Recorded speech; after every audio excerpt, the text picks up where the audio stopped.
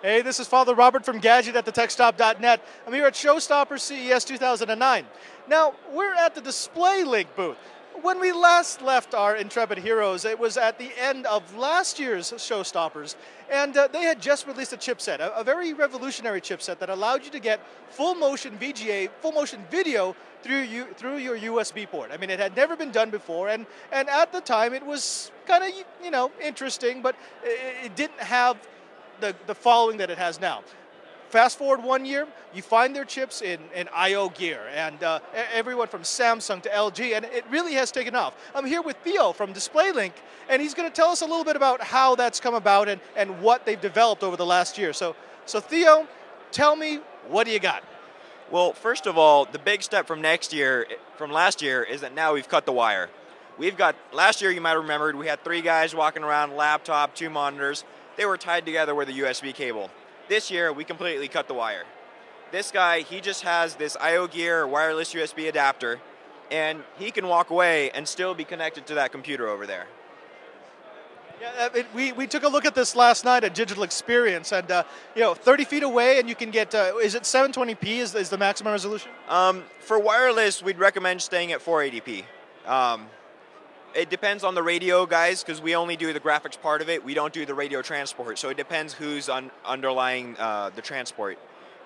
But you could do 720p. Quality, I wouldn't watch it on my home theater. Yeah, you really do have to watch it when you're dealing with wireless, because it is so subjective to essentially what kind of environment you're in. Exactly. It's great for graphics. It's great for computer video. For home theater use, you probably want to look at another solution.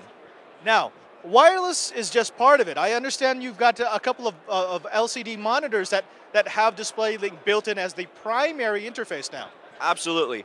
And what we have here is this Samsung D190S called the Sidekick that they introduced at CES 2009, and this actually won the Innovation Award for CES. Now, this monitor also has a VGA in, but as you know, VGA is analog. You connect it to your laptop, you're going to get some noise. So the only digital interface that you have is USB, and it makes it so easy. It mates up right up with your notebook, same height, same width, and you have a great pairing of a USB monitor to your notebook. Yeah, that's actually interesting that you mentioned that, because a lot of people do multiple monitors, but often what happens is when you try to do multiple monitors with your laptop, the style doesn't quite match, the height's not quite right. This looked like it's actually been designed to look like the screen on my notebook. Absolutely. It's got the bigger bezel on the bottom so that it picks it up a little bit off the ground. It's got the wide 16:9 aspect ratio. It's exactly designed to mate with your notebook.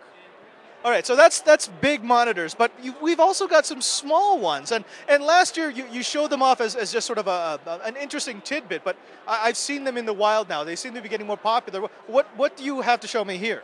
What we have is right here, and you might remember last year we had a prototype version of this that we had made on ourselves. Now this guy is made by Nanovision out of Korea. It's a 7-inch monitor, 800 by 480 resolution.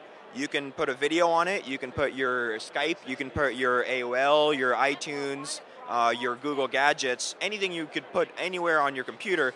You can stick out here so it's out of the way, and you can have your main display full screen for your application, but you can still monitor all these other cool apps at the side. And the cool thing about this is it's completely USB bus powered. So it has no battery, it has no power cable, which means in terms of installation, of putting it where you want it, you have a lot of freedom. Yeah, that's actually, I remember because you were at Interop this year as well, and they were showing the first version of this, which was a lot smaller. It was sort of like a clip-on for a Samsung monitor, but the fact that you've been able to power the entire thing, I mean, if you can see this on the video, there is no power cable. It's just the USB connector, and that provides both the power and the data to get your signal. And on this as well, you can get full motion video, yes? Which is what we're seeing right now, which is I'm trying to look at what the format is. It's a LG video about their USB monitors that we see right back here. This is the smaller version made by another company. Now, Theo, I understand that you're also, you're advancing your efforts in docking stations. So tell me a little bit about that. Absolutely. So one of the biggest segments of notebooks that have been selling are actually netbooks. And the big problem with netbooks is that the screens are tiny and the keyboards are tiny and the trackpads are tiny. So they're nice, they're portable, but they're really not all that practical when you get down to it. So the perfect solution for that is a docking station, because a docking station will give you a display, a keyboard, and a mouse.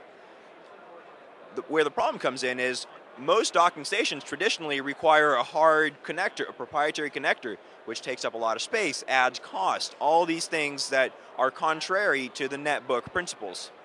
So what we've done is we now have here, and this is an example by HP, is a USB docking station.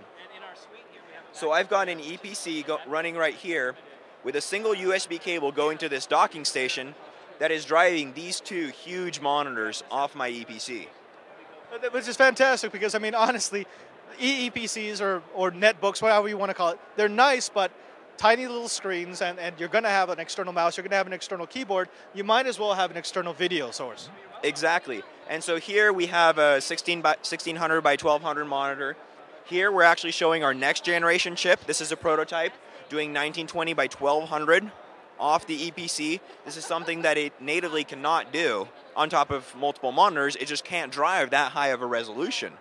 Of course, also, we've got audio coming out of the dock, so we have actually full-fledged speakers and not these little tiny ones that they crammed into the netbook. Now, 1900 by 1200, that's big for me, because I drive a lot of 24-inch monitors, and you know, I was always a little, I had to run it at a little lower resolution when I was running with DisplayLink, but when can we expect to see those prototypes make it to market? As far as adapters are concerned, I would expect March or April. Obviously, will depend on our customers' QAs and all that kind of stuff, but they have samples right now and they are starting their designs, so I would expect March, April, before the summer, definitely. Anything else you can tell me about the future for DisplayLink in the next couple of months? Samsung, in their booth, has a version of this that is wireless. So they've taken this, this is a 19-inch version, they have a 22-inch version, and they made the 22-inch wireless as well. So it's definitely all these permutations you can do. You can change the size, you can change the resolution, you can use a wired USB connection or a wireless USB connection. Now these these display manufacturers have all these options in front of them that they didn't have before. Well, thank you very much, Theo. It's been wonderful to see you again here at Showstoppers. DisplayLink just keeps getting better. You may not know it, but you're probably going to be using one of their chips if you check out the latest in, well, display technology. Now, be sure to keep coming back, because we've got day 2 of CES coming up here at Gadget at thetechstop.net.